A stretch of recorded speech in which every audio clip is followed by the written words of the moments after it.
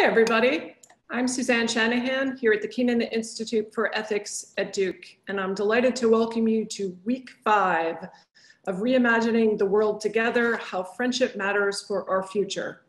For those of you who haven't joined us before, this series brings together sets of friends and colleagues, often unlikely duos, to share how their relationship has shaped their lives, their work, and their commitments in the world. Reimagining the World Together is a project and part of the Purpose Project here at Duke, a Duke Endowment funded program in collaboration with Duke Divinity, the Keenan Institute, and the Office of Undergraduate Education. This project seeks to make cultivating character, explorations of purpose, and meaning a central part of the Duke experience. Many of the conversations are often an intimate glimpse into the nature of relationships. I've often felt like I was in the kitchen listening to a conversation happening on the couch just a few feet away. There's been laughing, there's been crying, there's been singing.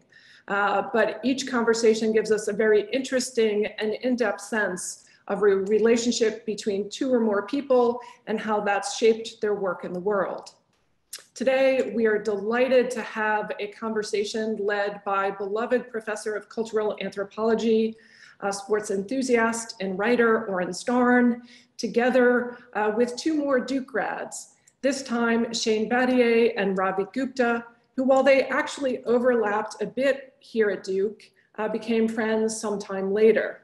Shane Battier is a former Duke and NBA player. He was known as one of the league's top individual and perimeter defenders. Shane is known as a smart player that makes his teammates better. He's a multiplier.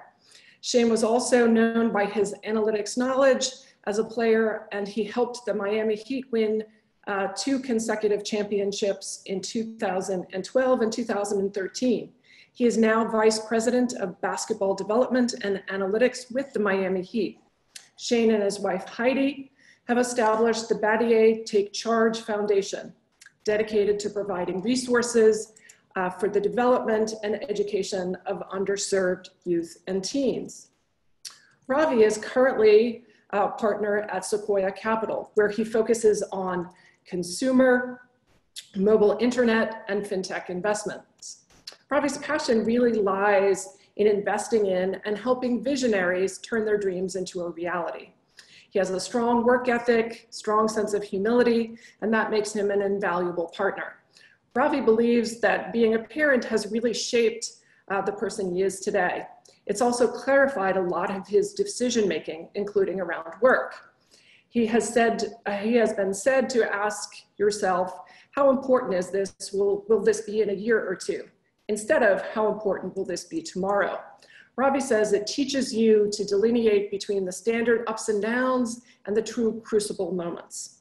Before I turn the conversation over to Orin, a brief note about logistics. So first, in this new Zoom reality, there are often technical troubles.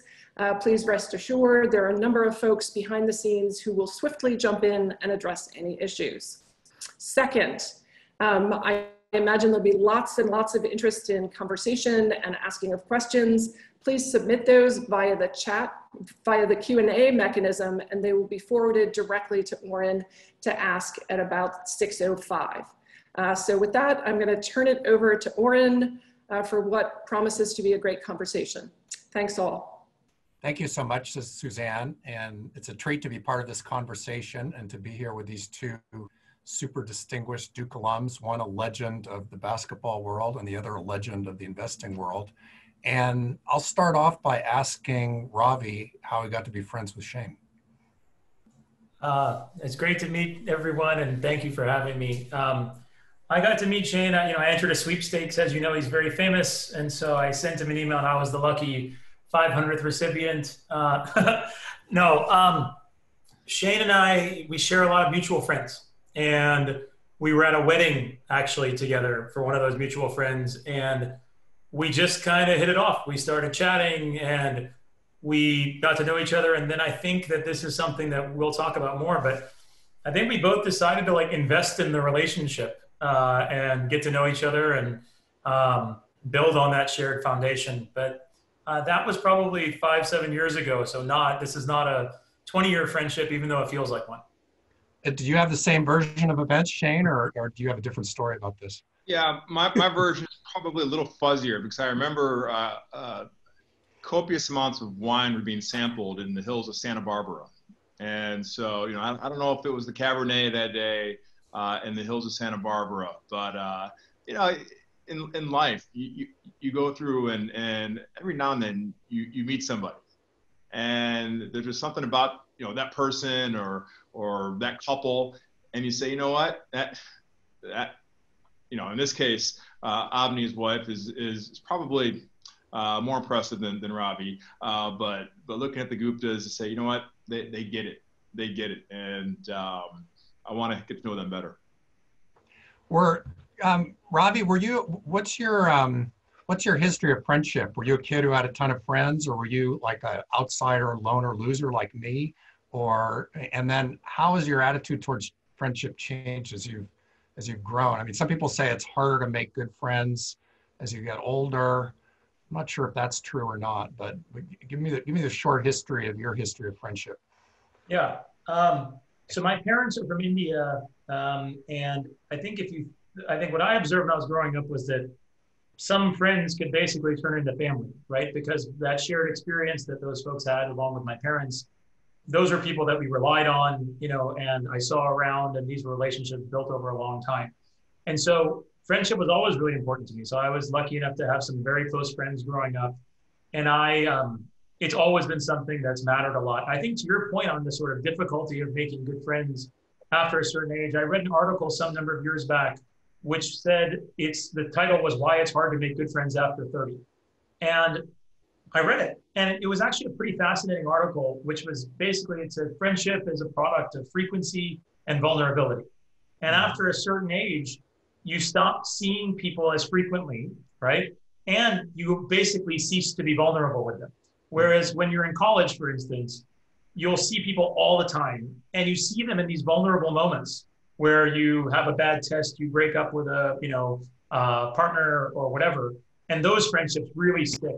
And it's sad because you don't allow yourself to be vulnerable after a certain point. So I think you have to really actively fight against that if you're going to try and build real relationships. Mm-hmm. What about you, Shane?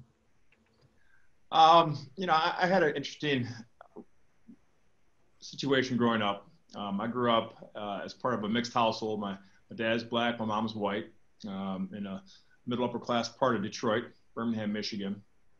And obviously I was the tallest kid in my grade. I was a kid that always had to carry the birth certificate to the football game to prove I was really 8 when I looked like I was 12 years old. The fact that I was mixed, there was no one like me in my school. I had no friends who had black parents or were mixed like me. Even in the middle class, upper class part of my town,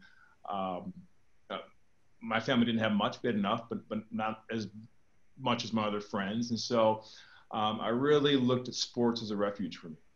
And I realized, really in kindergarten, that when I helped my friends win at recess, on the kickball field, on the basketball court, on the sand lot, on the football field, people love me and they want me around. So it didn't really matter what I did, as long as we won. And so that was really the basis of all my friendships, really to today. Is, hey, let's do something great together. Mm-hmm. And if we do something great together, we all enjoy it and we all go uptown on the same boat. And so, obviously being a professional athlete and garnering the attention and the wealth that I did early on, it jades you a little bit.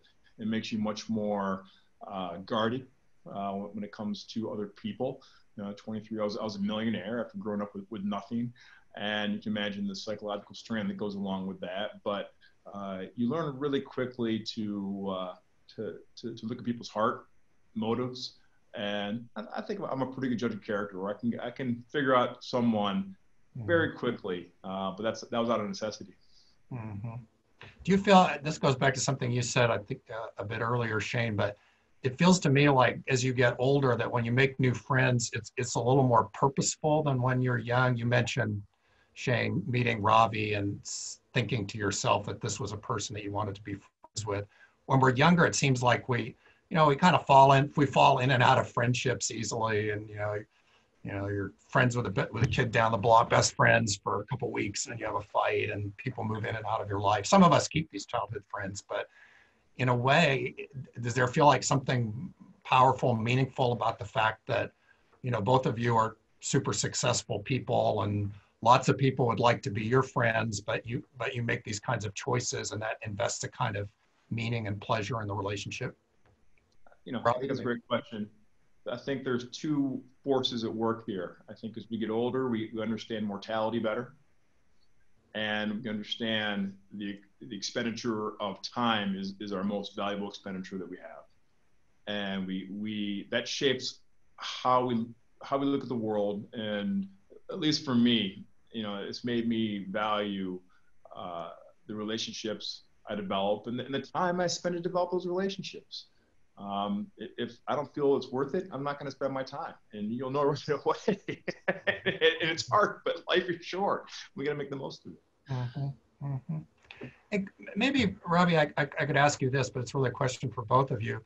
Sometimes when we make friends with people who are in the same business as us, who work at the office or not, there's also, it seems like, a kind of pleasure and beauty and a kind of learning experience that goes along with becoming friends with somebody who's not doing what you do, because it opens up whole new worlds to you. And you guys have a kind of overlap in the sense that sports is a business and investing is a kind of a sport. So I'm sure there are kind of things that you have in common. But is that part of the pleasure of friendship with Shane or with other friends of trying to make friends who can show you something different, open up kind of different worlds to you? Yeah, I mean, my favorite book is How Will You Measure Your Life by Clay Christensen. And, he talks a lot about that, which is that one mistake that people who strive to be successful can make is thinking their life is all about one thing, right? It's all about work. And so it is interesting to talk to people who are in the same business as you because there's shared experience and you can talk. But you run the risk of being a pretty boring person all of a sudden because you don't learn anything outside of what you're doing, right? Mm-hmm. And so Shane and I have a ton in common when you think about things that matter, right? We're both parents. We're both husbands, right? We both are, sons. We're both good friends to people. And we both went to the same school. We think about, a lot of those things where like, that's actually a lot of what we talk about. And then also on the professional side, I find that it's more helpful sometimes to talk to somebody who's outside of it. Before I worked in my current job, Shane will laugh, but before I worked in my current job, I worked at Instacart, the grocery delivery company. And we had like this moment of real crisis for work where, Amazon bought Whole Foods. And it was this big moment of like, well, wait a second, what are we going to do?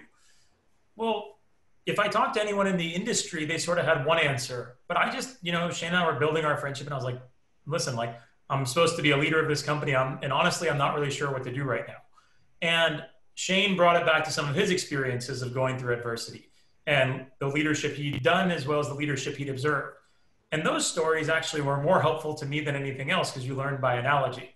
And so I would say, I think if you think of yourself as a person with kind of more than one interest, right, you can really find the joy in people that are different than you. And I also think, to be fair, I really look up to Shane. I think it's fun to have friends who you admire and respect and are proud to tell people that you're friends with them.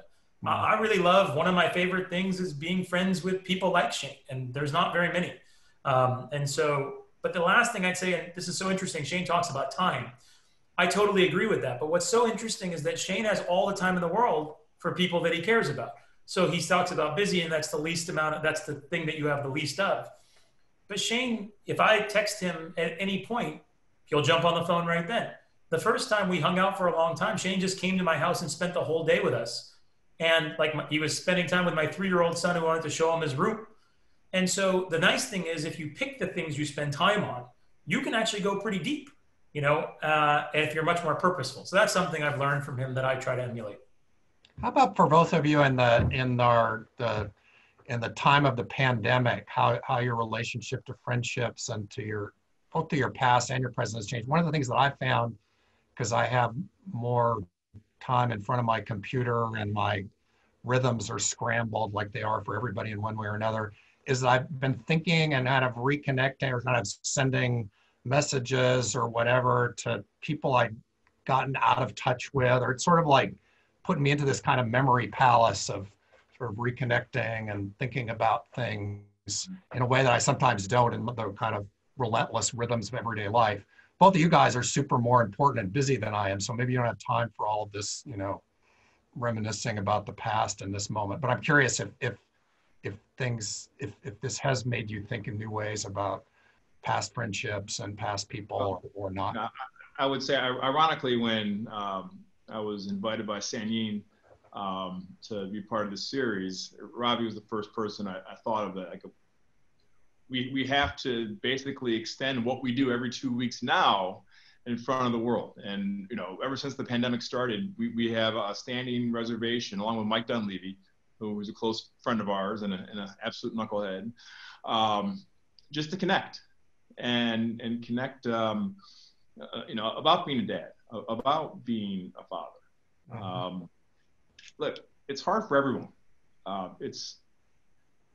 The pandemic is hard for everyone. It's hard for grown men to show their emotions and be vulnerable. It's hard, you know, and especially for Mike and I, who grew up in a locker room where we were taught from an early age, cover up your weaknesses. You know, any vulnerability that you show will be attacked, and someone will take the dream that you have because of your vulnerability and your weakness. So guess what you teach yourself to do? You put up walls, okay, and you don't let anyone in. Okay, and you talk about making friends. It's tough because no one can get in, and you don't really venture out of those walls. And that's a lesson that I had to learn to really deconstruct when I retired. I really struggled in retirement, and to be vulnerable with other men.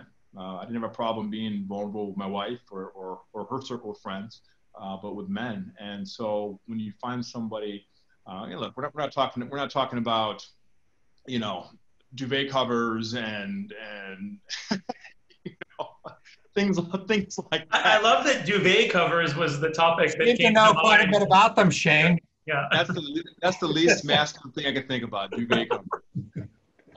But we wanted to create a forum where we can just talk, and there's no judgment, and there's immediate feedback, and that's what makes us better. And you have to be strong to be able to accept that and be vulnerable.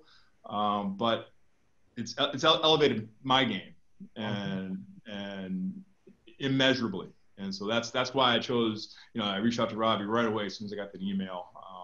And I'm very, very fortunate to have two great friends in Mike and Ravi to be able to share those things amongst other friends, to share those feelings and have those talks with. I wanted to paraphrase a question from Danny Yan from the audience. And the question is, it's not exactly as she put it, but how much does friendship matter to organizational success? So we had, Danny said it looks to her like the Heat players are friendly and are friends, and is that part of their success?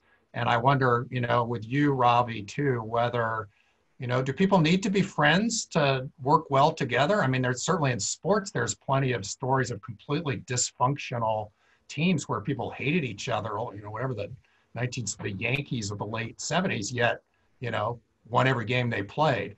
So how do you, you know, is friendship a necessary ingredient to success in business of a sports team or a company? Yeah, I'm happy to start. I'd actually be interested in, you know, Shane, what he thinks, and also obviously what you think. But I think, no, I guess I don't think so. I think trust and respect are, though. And I think friendship helps it. But I think the thing that's necessary for organizational success is like a shared vision, right? And agreement, an alignment on here's what we're here to do, and here are the values that we're going to use to get us there, right? That are going to guide us. I don't think you have to be going out all the time together in order to get there. But I do think the trust and respect is important. And I do think also what Shane said around the vulnerability is really important. You can't have all the answers, right? You have to be willing to talk to people and say, well, what do you think? I don't know how to do this, or I screwed this up.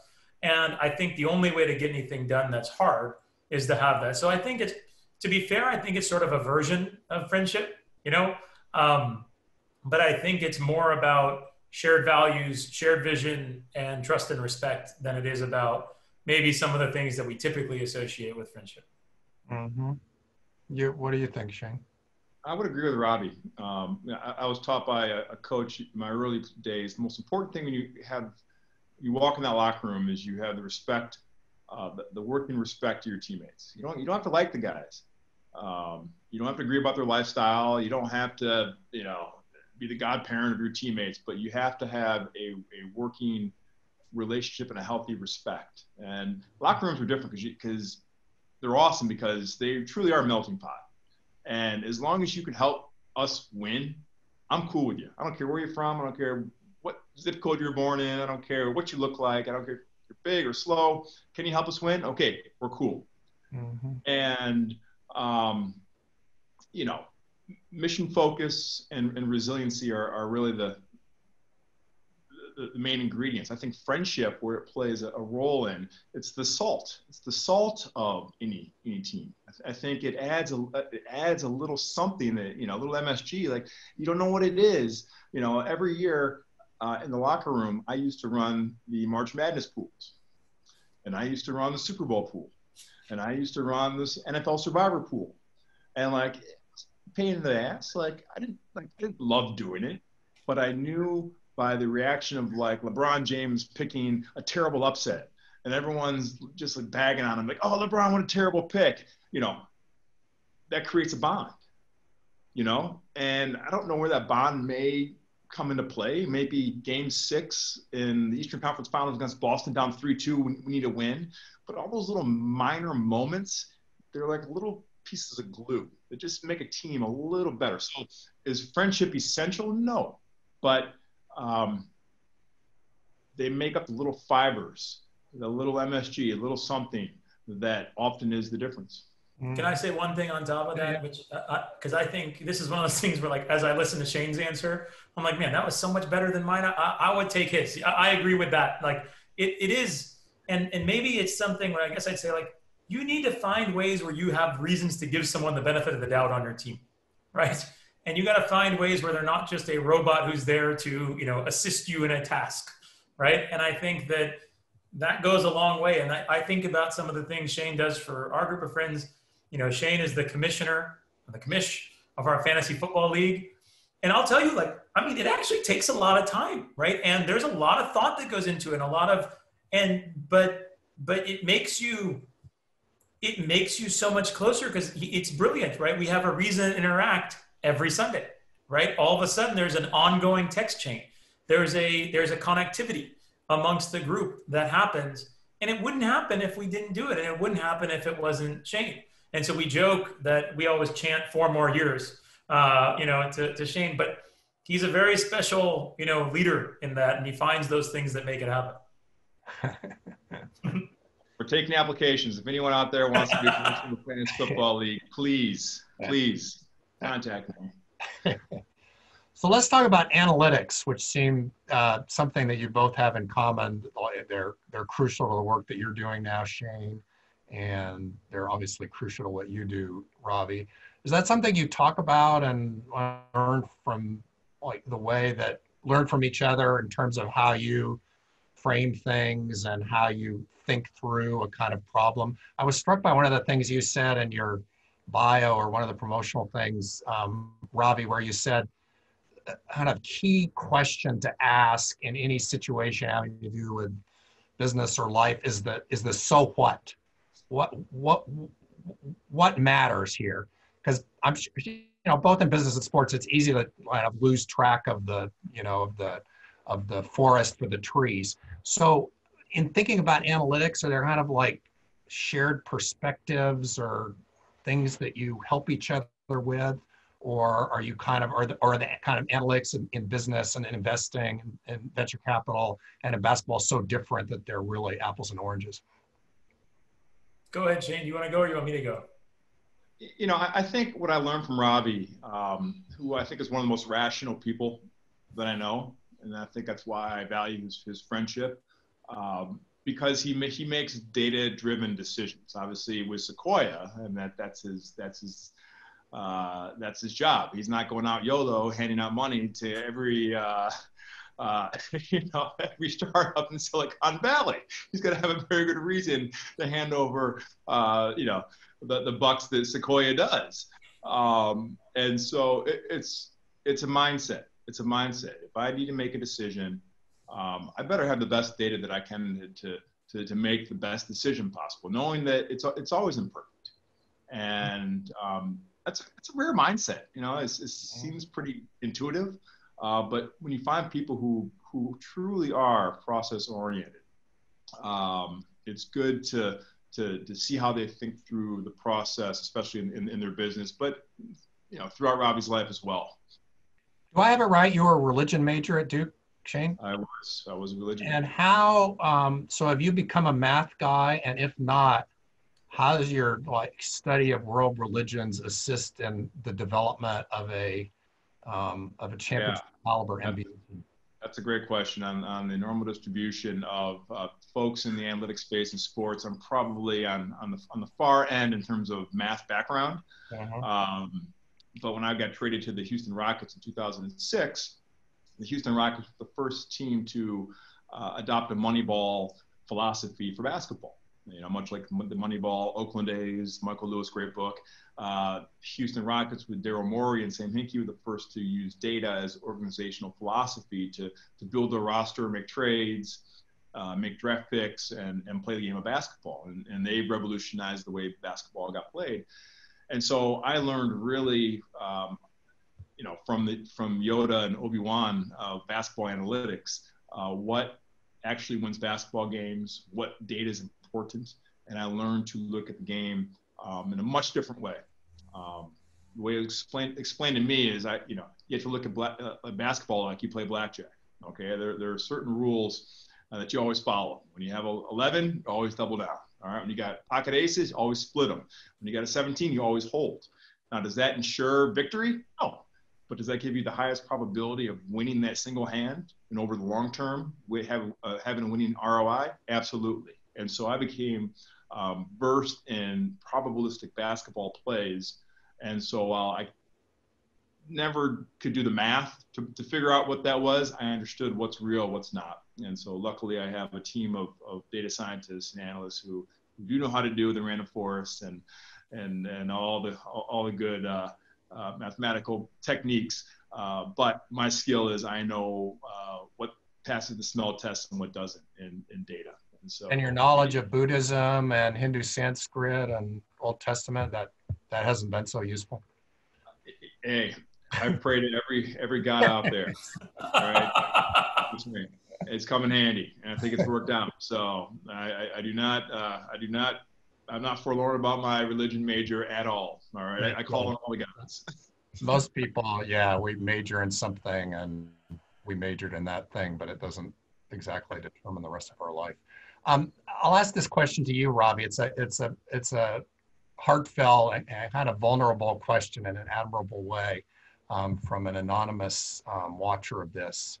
And here she writes, I just lost my job in tech, ugh, feeling the failure, and immediately reached out to friends to share.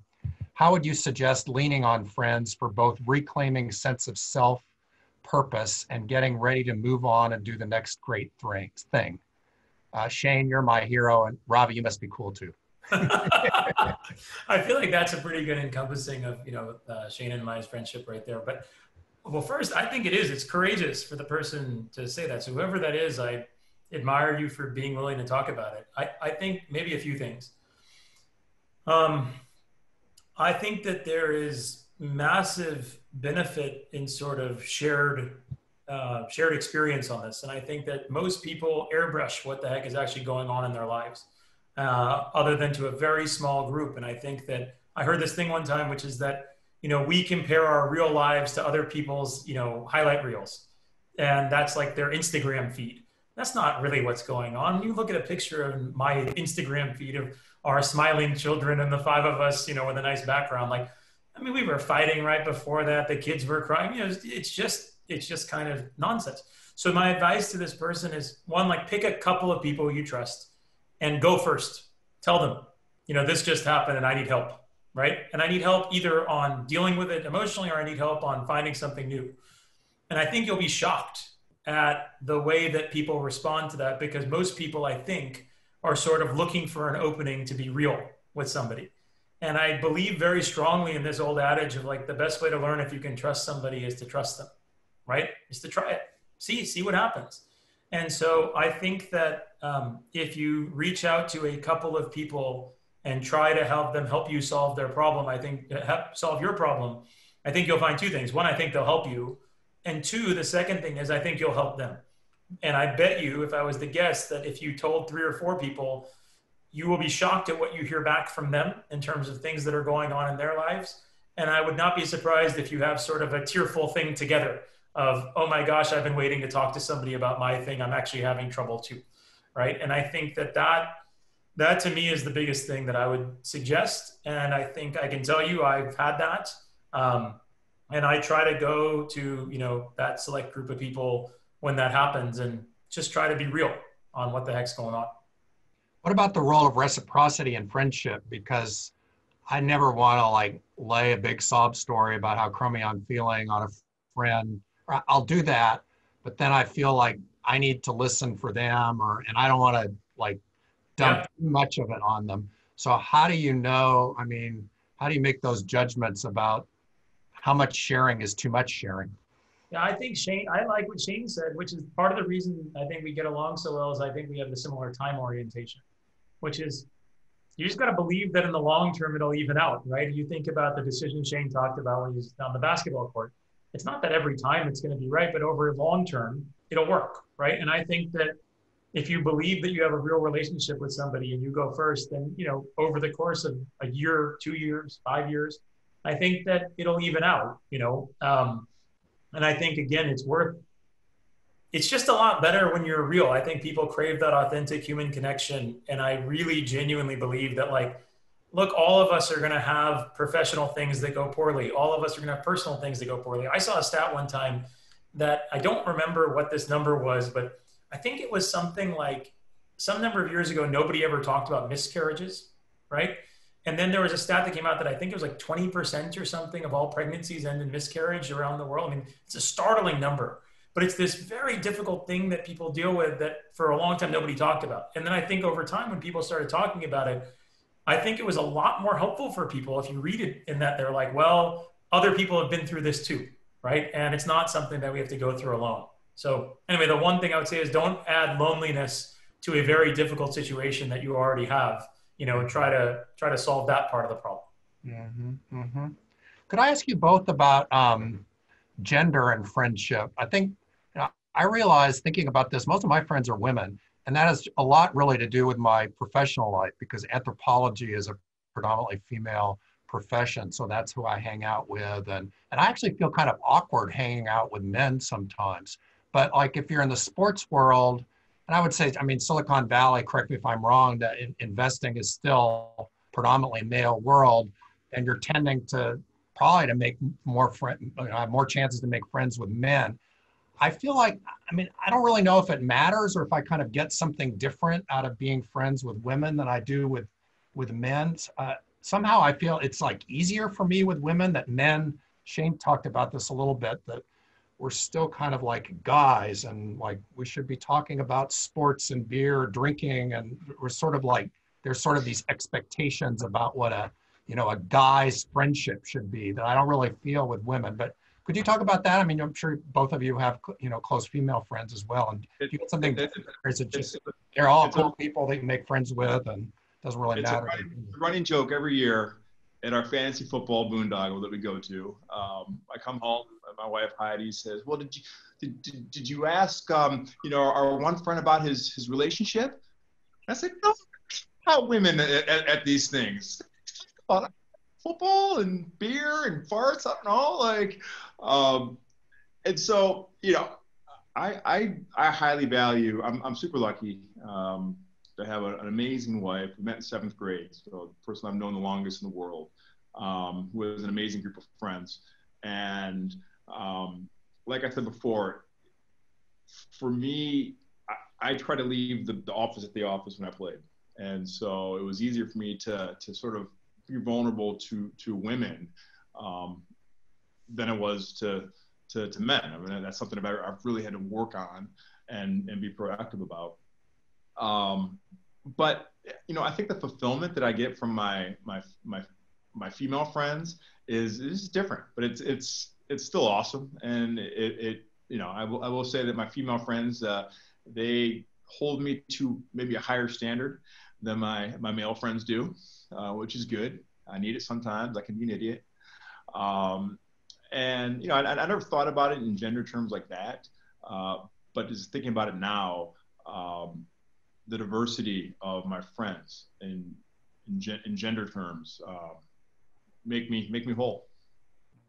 Ravi?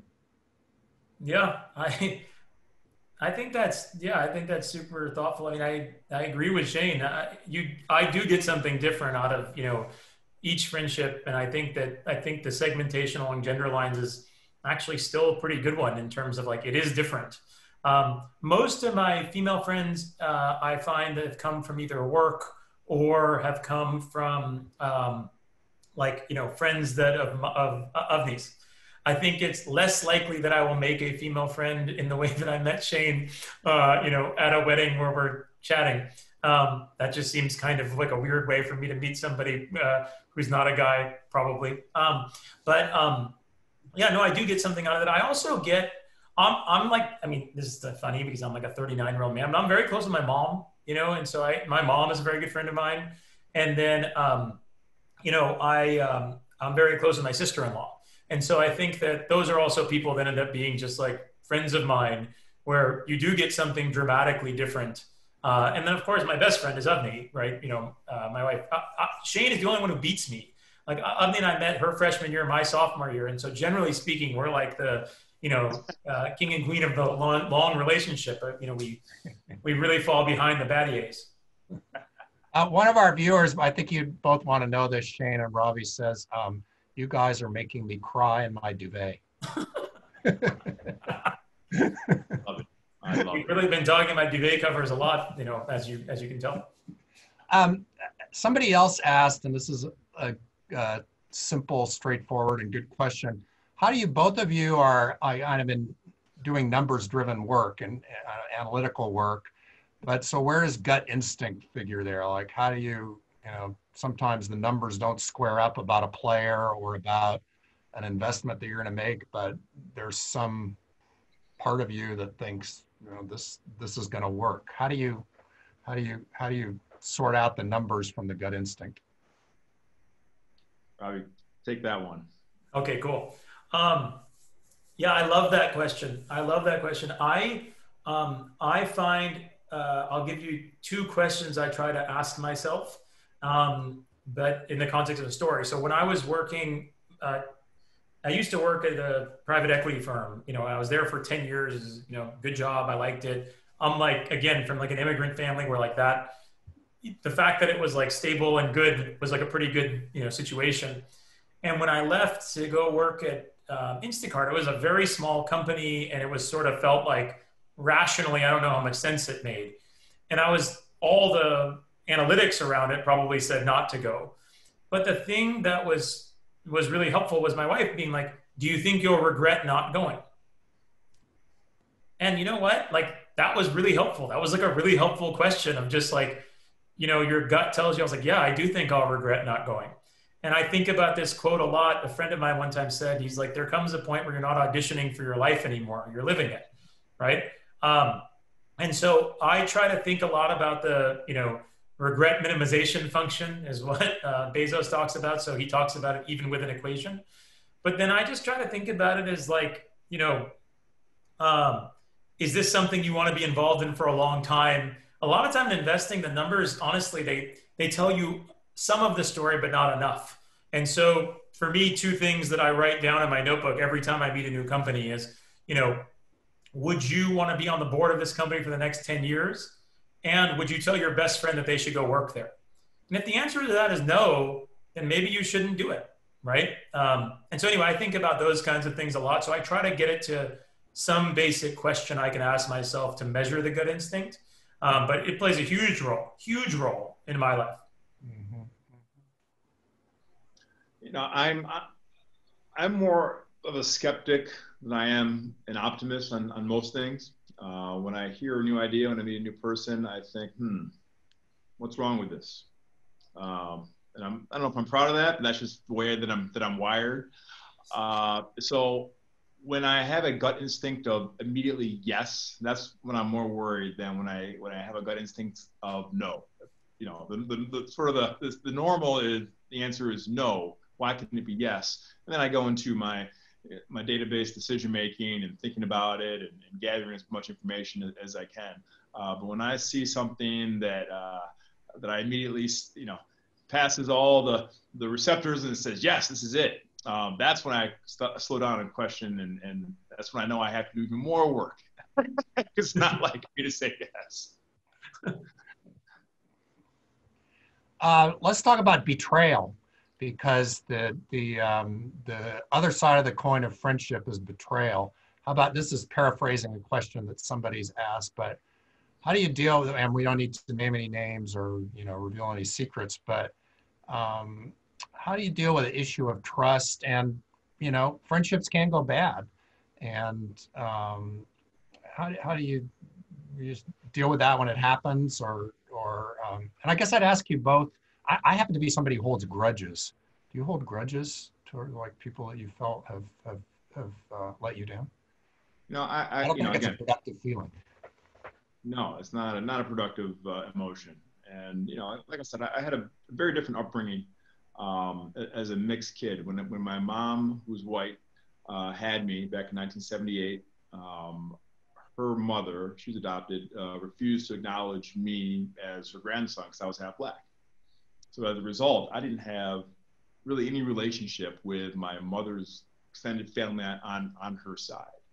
And I know that my father's side wasn't thrilled that he had married, you know, came from a large family in Mississippi, wasn't thrilled that he had married a white woman.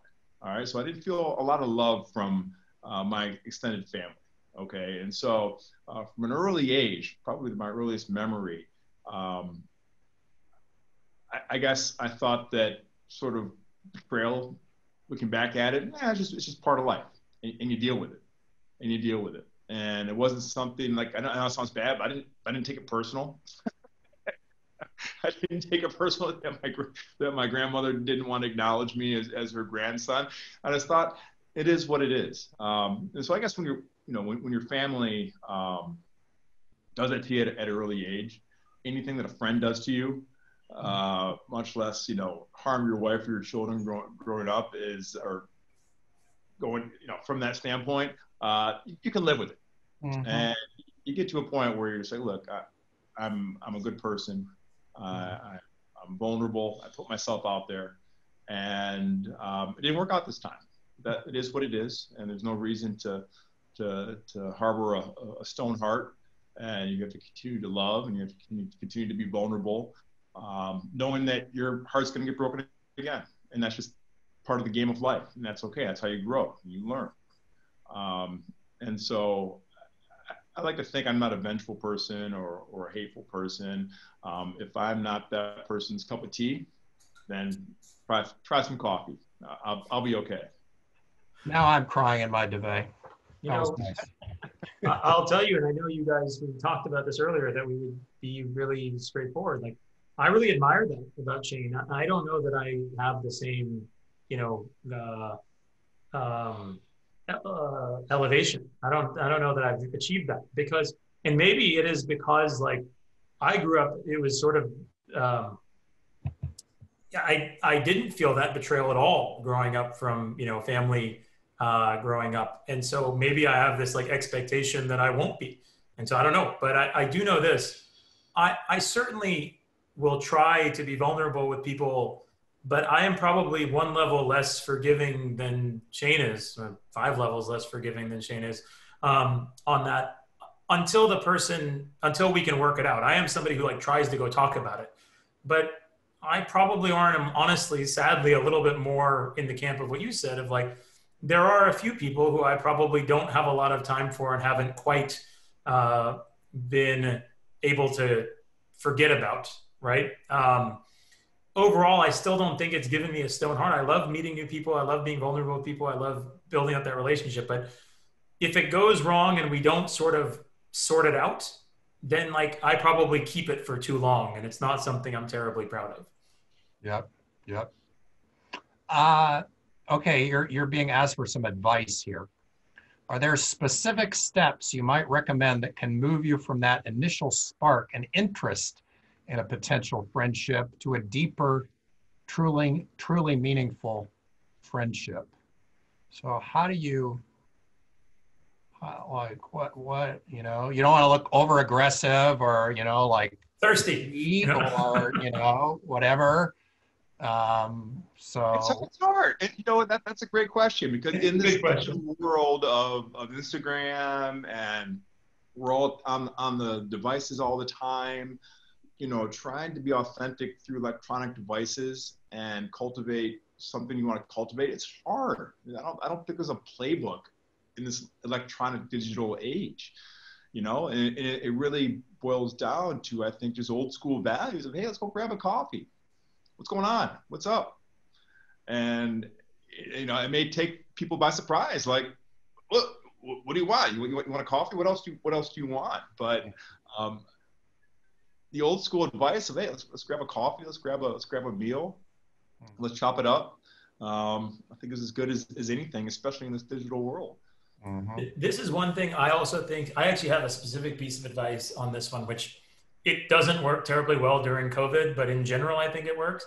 I actually think your home is a really big, like, you know, difference in friendship. And I think that like spending time with somebody at their house, at their apartment, where they live, I think actually is pretty different than like going somewhere else. So I think that, you know, one of the things early on that Shane did was he was visiting California, and like we've been texting, and I was like, dude, just come over and watch, you know, we're going to watch the tournament that day. And Shane came over for the day, and we just like, you know, watched basketball. We were with my kids. We were with with Avni. My parents were in town. All of a sudden you really like kind of get to know somebody. Right.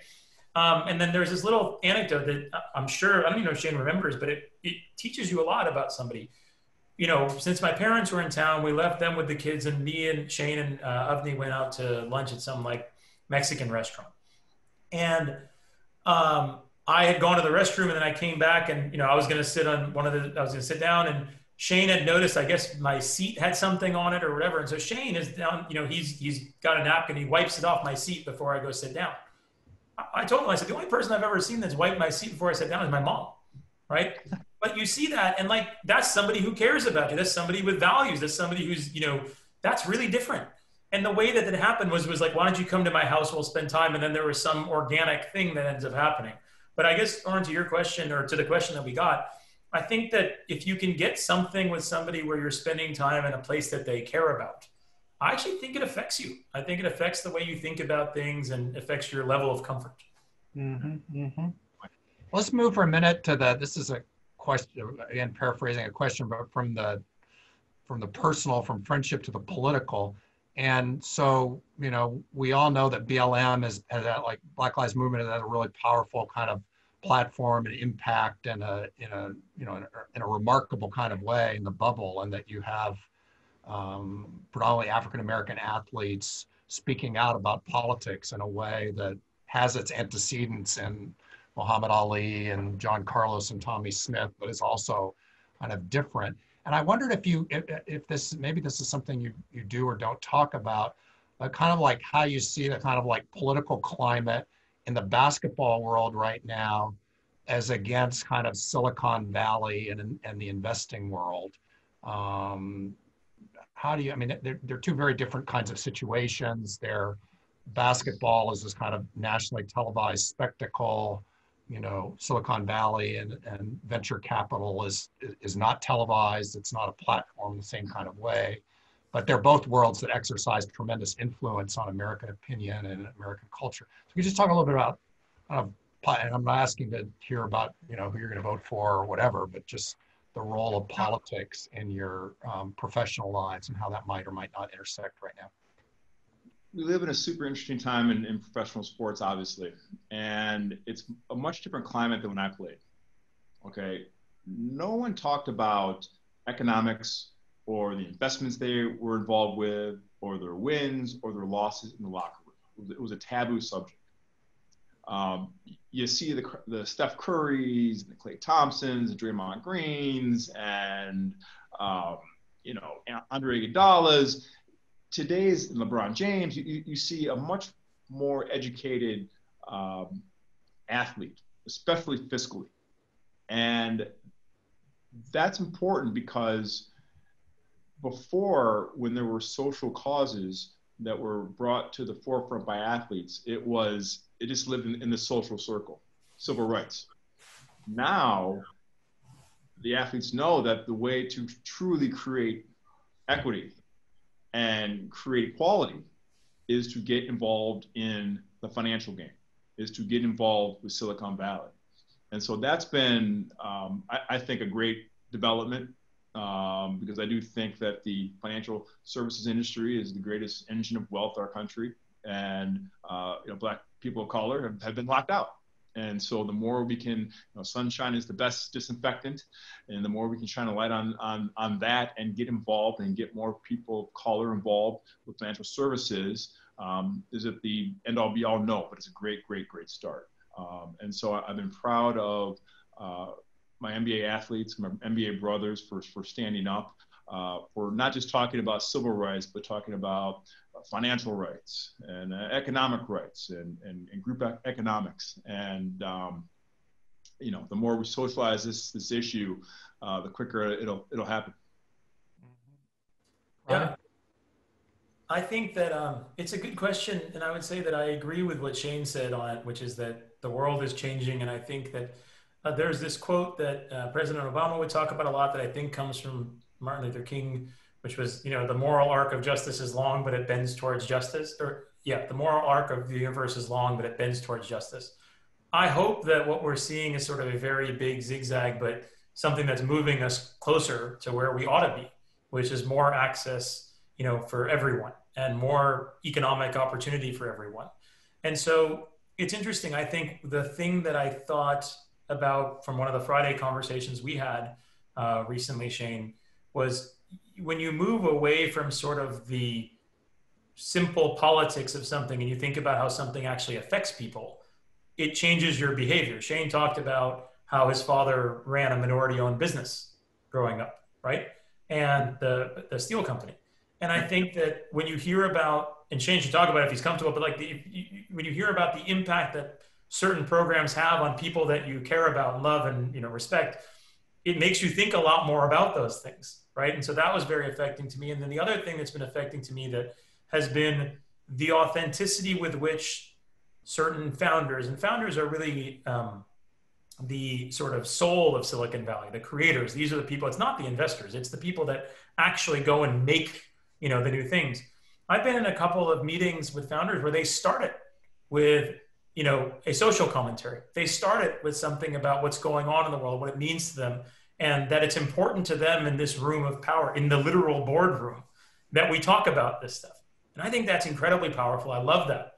I think my big push is, with Justice Ginsburg passing away, rest in peace, a lot of the things you read about her are these unlikely friendships that she had with people, where they found ways to talk about things where they didn't reduce it to the political simplicity, but instead they went to the kind of the core of the issue and they found they agreed more than they disagreed. I hope that there's a bunch of this stuff that we can find agreement on, independent of political stuff, that's just as humans, it sure seems like it would be a lot better if some of these things didn't happen, or happened a lot less. Mm-hmm. Do either of you have friends who have radically different political opinions from you? Because I love that image of Ruth Bader Ginsburg being friends with, the most conservative Justice Antonin Scalia, and that they could disagree about everything, yet have a drink and go riding on an elephant on a trip to India and stuff. But I actually think that's pretty rare. I think, in general, we tend in America to kind of segment and be segmented by kind of political opinion, race, class, and we tend to travel in circles of people like ourselves, who think like ourselves. But I'm curious about either of you. Do you have, you have people who, like, when you think about their politics, you're just appalled, but you love something else about them? I'm not talking about family here, because family, almost inevitably there's going to be some, a little bit of everything. I would say for me, that's probably a weakness of mine. First of all, my circle is small. To get in my circle, you have to bring something to the game. You got to have some game. You have to have empathy. You have to have thoughtfulness, sensitivity. Dunleavy doesn't count. Okay, he has none of those things. So Dunleavy doesn't count. We love him because he's a big galoot. And so I think that's an area of growth for me, and I've not done a good job with that. That's a weakness. Yeah, I think for me, I do have it, but not because I'm good at anything, but because of where I've worked. And so as I've worked, when you work in finance, if you have there's just ends up being people who think differently about certain things than you do, or than I do. And so that has totally happened for me. But probably not as much outside of that as I would like. And I agree with Shane on that for me. I think the interesting thing has been, one of the things I try to think about a lot is that, in the last election, both candidates got over 60 million votes. So for me to have a point of view that I can't be friends with somebody who has a different opinion than me, of the voting public, that was half of the country. Like, that seems like a crazy point of view, right? For me to have of like, well, I can't have a relationship with half of the people in the country. That just seems like I'm being very close-minded. So it's one of those things where I do have it. To be fair though, Orin, I don't think I do it nearly to the level of the people I admire who find ways to chat without getting into it on those topics. I think honestly, we end up avoiding it much more. And I wish we didn't. I wish we found ways to get into it more and understand and care. But that's definitely a weakness of mine too. It's more like, oh, cool, we agree on lots of other things. Let's just not talk about the things we don't agree on. Mm-hmm, mm-hmm. I think we do that with family members that we love sometimes, that we realize there are these spaces that are not going to be good for us to go into and out of love and respect for each other, we don't go in those places. Shane had a picture of himself at Thanksgiving a few years ago that he sent out to us, which was no politics talk at Thanksgiving. If you want to talk about the state of something, talk about the state of my mashed potatoes or something like that. Let me ask one more political question anyway. It seems, I don't imagine a lot of NBA players are going to be voting for President Trump. It's pretty clear I'm sure there's more diversity of opinion than maybe we see in the kind of public presentations and stuff, but it's pretty clear kind of like politically and in terms of social justice issues where the NBA is at now. What would you say about Silicon Valley and right now, Ravi? I mean, sometimes you have President Trump saying kind of like, Google and the Zuckerbergs and they're all kind of out to get me and against me. I don't, but then there are people on the left who hate Facebook. And so what I'm imagining, it's sort of a kind of, if I had to guess, a kind of mix of different perspectives that's maybe a little left of center if you had to add up the different kinds of inclinations. But what's your take and the kind of feelings about, the election and what it's going to mean for the country? Yeah, look, I think Silicon Valley as a whole is probably a little bit more left of that. There's of course exceptions and there's vocal exceptions, but I think Silicon Valley runs the risk a little bit of being an echo chamber if you don't really try to reach and listen to people with different points of view. There was this fascinating commentary from Facebook, independent of your political leanings, that happened the other day, which was effectively Facebook's workforce is pretty left, but Facebook's user base actually tends to be more, right. And so it's this very interesting thing, which is like, well, what does that mean for the product that they build? What does that mean for all of that? And I think that, I guess what I'd say to answer your question is, I think that the way that Silicon Valley will succeed is you have to pay attention to your own biases and you have to listen to your users and understand what they want and their biases, right? When I worked at Instacart, 85% of our customers were women. Well, if the founder of Instacart is a guy, and some of us on the leadership team, we had a mixed gender leadership team, but it wasn't 85% women. Well, that means you have a big obligation to go and listen. And I think it's similar on this topic, which is I think you can surround yourself. Most people think research is finding people that agree with you and then quoting them. I think you know better than anyone, that's not really what it is. It's going and learning the actual story. So I think Silicon Valley definitely could invest more in hearing different perspectives on any number of topics, because we're supposed to be helping usher in a new future. That's a very bold statement, but we're supposed to be helping doing that. Mm-hmm.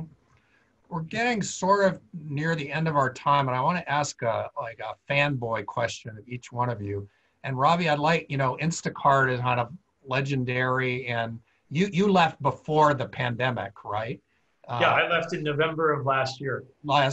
So could you just tell us a little bit of the story of, I'm sure you've told this a million times, of kind of like the creation of Instacart, what that was like, and, how did it feel, among other things, to kind of leave? And then I assume, I don't know the figures, but I assume that like business has just blown up in the, in a good way, with some issues about whether workers are getting paid fairly and also, but could you just talk about Instacart a little bit? Yeah, totally. And if you want to add anything about something that like totally energizes you about the work that you're doing now. Yeah, absolutely. So Instacart, I'll go somewhat quickly. Instacart was started in 2012, and the simple idea behind it was sort of like, you can get anything delivered, but you still shop for groceries the same way you did 80 years ago. And that just seems strange. And I think the vision that the founder, who's a really great guy, good friend of mine, close friend of mine named Apoorva Mehta, had was, why would you shop for groceries the same way as you did 80 years ago? You should get tons of time back. And also the grocery store should sort of adjust to who you are, right? If you're a vegetarian, if you're on a certain diet, if, it should be different. Why would the store be the same for me and for you and for Shane or for somebody else? And to give really people back their time. And so it has been a fascinating journey in that has not always been a popular idea. I think it's easy to look at it now and be like, well, it's very clearly successful. It was not always very popular. We were a company that we're very polarizing. And a lot of people thought that it made no sense. This economics was not going to make sense and all of that. And so I share that, in that I have a poem on my desk. You can see it behind me, this thing behind me. It's If by Rudyard Kipling. And the first line is, if you can keep your head when all about you are losing theirs and blaming it on you. And that's what it feels like sometimes to be, a leader of something that's volatile. And we had a passionate customer base, with a passionate, employee base, with a passionate shopper base. And it can feel like everyone is sort of, coming at you. But it was a fascinating thing. And I think the big reason that I liked it so much was I love the people. I also feel like it's inevitable. I think that it is a massive, people buy $1 trillion worth of groceries every year in the United States and Canada. And groceries are this enormous category, and very little of it's bought online. Even today, you guys would be shocked, even today during the pandemic, less than 10% of the total grocery sales that happen in the United States happen online. Today, 60% of electronic sales happen online, right? And so you look at that and you're kind of like, that's going to be really big over time. And then the story I'd share with you as it relates to the pandemic is, I think that I still talk to my friends at Instacart most days. And I think the thing that the team did an amazing job of was understanding their values, which is, look, we need to be there for our customers. That means do whatever we have to do in order to do that. So Instacart, when I got to Instacart, we had 6,000 shoppers. When I left, we had 250,000 shoppers. Today, we have 700,000 shoppers. That is an insane number of like jobs created that happened. And we have now millions of customers. So I'm really proud of the team, and I'm proud that I got to work there. It wasn't always easy, but I'm really happy that I was part of it. What's the biggest myth or misconception that we outsiders have about doing a startup and the whole Silicon Valley world thing, whatever? Overnight success. It is that this idea of, people are overnight, this happened. Nothing is overnight. I am not at all suggesting it is like some of the jobs that people have in this country and the difficulty that comes along with that. So that is not what I'm saying. I am saying it's objectively hard to build something from nothing, right? It did not exist and now it does, and it serves millions of people. That does not happen without a lot of sweat and tears and time. And I think that generally speaking, people think of Silicon Valley as almost like, kind of computer magic. And like it's not. It's just like anything else. You got to go and just perspire. It's more perspiration than inspiration. That's the thing that I would say is the thing that people miss. Shane, the team that you've helped to put together is one game from the NBA Finals. What can you tell us about that? Maybe including something maybe we didn't know or things that we should look for in the team going ahead? 3-1 is better than being down 1-3. That's let me state the obvious. Analytics. Yeah. Analytics. 3 is worth more than 2, as we say. We have a really tough group, a group that got better over the course of a year. We're a little bit of a non-traditional team. We have 2 great all-stars, and Bam Adebayo and Jimmy Butler, but a lot of young guys that have really risen to the challenge, and a lot of credit to Eric Spoelstra, who's really created a culture of just toughness and togetherness. And like we always say, the Miami Heat are not for everybody, because we are very demanding. We work very hard, and everyone works hard, but we work especially hard. And there's no time for hurt feelings. So it's not for everybody, but it's great when you see the process of scouting and coaching and player development and strength and conditioning and training all come together to produce a great team. And that's what we are now. We're just a team that relies on each other to advance, and it's really exciting to be a part of. So, Game 4 is always the hardest one to take home. All right, so you never take it for granted. You have to go earn it. We're playing against the Boston team that's really, really good, really talented, super well coached.